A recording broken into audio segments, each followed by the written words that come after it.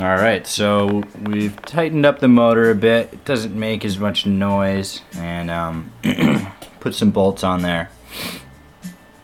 So I got the output hooked up to the voltmeter now, and I got both the outputs in series. I'm running the inputs in parallel, so we got both inputs. I'm using my power supply. It's only 13.8 volts. And it shorts out when I just hook it directly up to the coil, so I got this little coil in here just to add some resistance.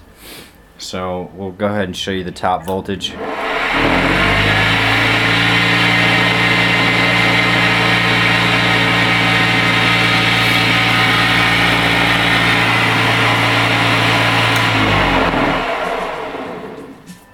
So we got 18 volts on the output, which is nice because we're only using 14 volts about tops.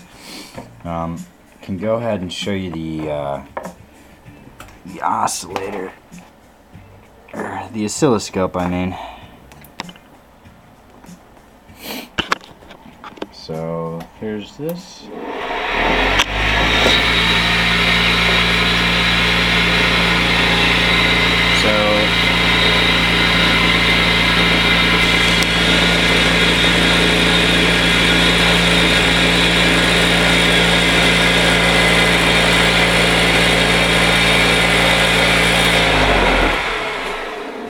One of my wires came off, but yeah, that would be my symmetrical motor.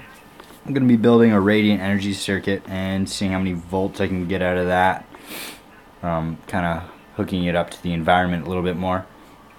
So yeah, thanks for watching.